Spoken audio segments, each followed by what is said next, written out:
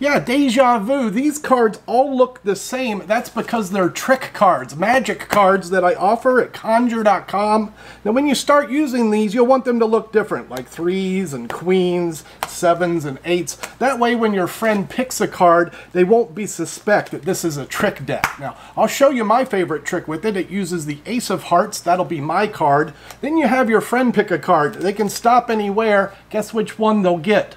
All that's left is the hocus pocus. Your card jumps to the top and their card jumps to the table. Yep, you can do this because you can make any card in the deck look like a 6. You can make that look like a 6, that one or that one. In fact, you can make every card in the deck look like a 6.